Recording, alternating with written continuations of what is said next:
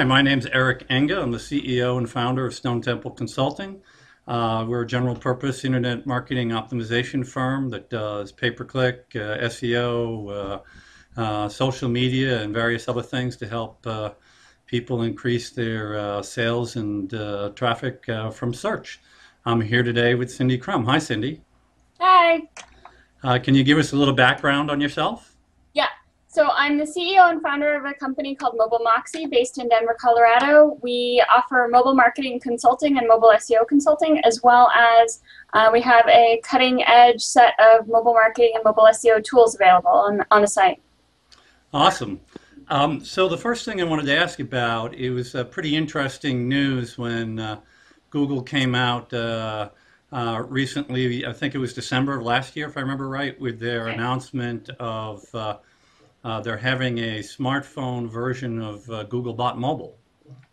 Right. So previously, Google only had really a desktop bot and then a WAP bot that would kind of go and look at your site as if it was a WAP phone, so a really unsophisticated phone. And now, since December, they've launched this new smartphone bot, which kind of emulates an iPhone 4. So it's looking for smartphone-friendly pages, and it's especially looking for redirects between desktop pages and mobile pages. Well, that was a pretty big development, and I think there's been a lot of discussion around the time of that announcement and since then about whether the same URL strategy for mobile SEO versus having a mobile subdomain were the best ways to go. Yeah, and that's been there's been a lot of debate on since the beginning, since the early days of mobile. When it was really early days of mobile, we had these really unsophisticated phones that were kind of like early internet browsers, and they could only see text and not a lot of images, and definitely no motion or JavaScript or anything. And so it made a lot of sense to have a separate mobile page that was just text, especially with the slower networks. But now networks have gotten faster, and phone browsers have gotten better, and so we have this situation where some mobile developers really want to have a mobile specific experience, and other mobile developers really don't want to be bothered with two different URLs or two different versions of a page. They just want to make the desktop page work on a mobile phone. So it's an ongoing debate, and it has implications for SEO because, as we know, consolidating your URLs has benefit, right? You can keep all your links and all your history if you use the desktop URL for mobile, and that's great. But with this new smartphone bot, it's actually passing the value of the desktop page to the associated mobile page, or at least that's what they say. So that means that if you want to have a mobile-specific experience on an m.dot subdomain or even a m.dot subdirect or an m subdirectory, you totally can. At least that's the point that they're saying with this new smartphone bot. Yeah, and have they indicated any preference as to which they prefer? Well, so at SMX Advanced, Pierre Farr from Google was on stage, and he said, and I think in the official announcements they say that they have a preference for a one URL solution, and Bing has come out and said this as well.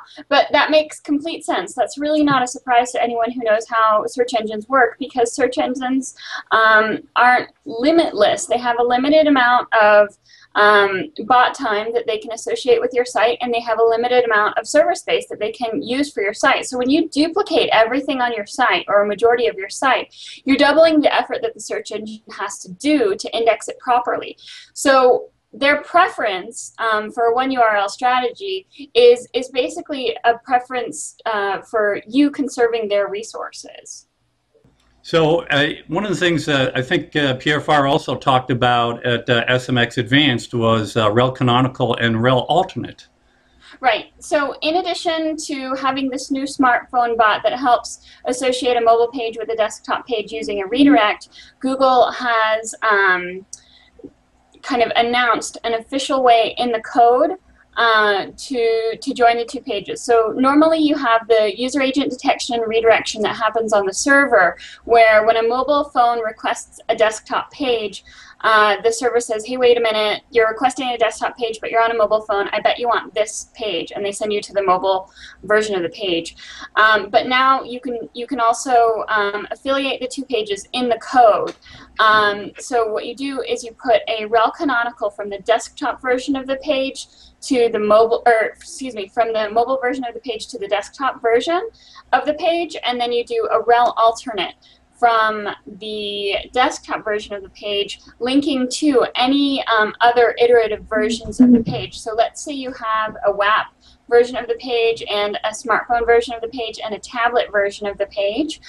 You could link to all of those from your desktop with the rel alternate, and that tells Google to go crawl and index those as alternate versions of the. Yeah. Okay. So rel canonical has been really useful for SEOs in some ways, but in some ways it's kind of a mixed blessing because sometimes when you use a rel canonical to join two pages, what you're saying is index that page, don't necessarily index or rank this page. And so you're essentially giving Google permission to let your mobile page fall out of the index or fall into a lower priority. And that's risky. And so what I'm telling people is to approach this recommendation cautiously, because Google doesn't usually recommend things that are not in its best interest, but they will recommend things that might not be in your best interest.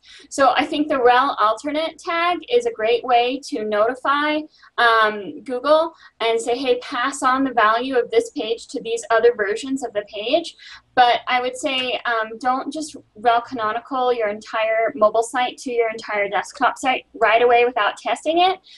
Do it progressively and test it and see if you like the results to make sure that this is a recommendation that's right for you. So there's also an issue with different use cases too, right? You might have a different page that you want for your mobile experience that you don't want for your desktop experience. Right, exactly. There are some websites that match up really well with their mobile sites, and they have a one-to-one page ratio where this kind of arrangement will work. But there are other mobile sites that really don't match up to their desktop counterparts because they have such a different use case, and they really consolidate the site, and they perhaps do a bunch of things that would take separate pages on the desktop site but all on one page on the mobile site, or vice versa. So that makes this new suggestion from Google difficult for some companies to implement because they haven't given a lot of instructions for how to handle situations like that. Well, great. Thanks for joining us today, Cindy. I think this was a good discussion. Absolutely. Thanks so much.